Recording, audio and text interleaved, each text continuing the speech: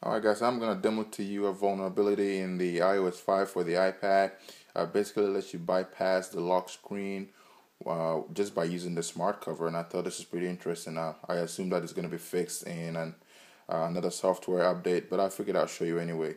So basically, to do this, I'll show you first that I have a password on this. 1, 2, 3, 4. Okay, goes in there. I can open any of my apps.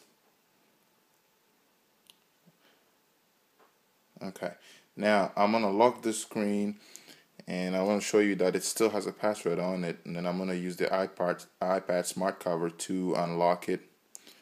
Alright, so here we go. All you gotta do is lock it first. Then you just want to hold down the unlock button, the lock button, till your slider comes out to turn off the iPad. Now instead of sliding it off, just go ahead and put your smart cover on, open it, and then hit cancel, and there you are in the iPad. Anyways, this is just simple. You cannot really do much from what it locks right back up, but if you're on your home screen, you'll be able to browse. Let's see. You're able to see the kind of apps that the person has. So I'm going to leave it over here, and we're going to try it one more time. So let's lock it.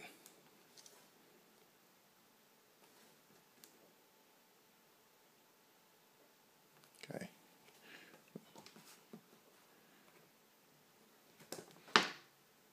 So you can see the apps that I installed. As far as doing anything in it, it doesn't work. That it won't let you do anything. You can just see the apps that are on there or whatnot. But I just want to show you this. Enjoy.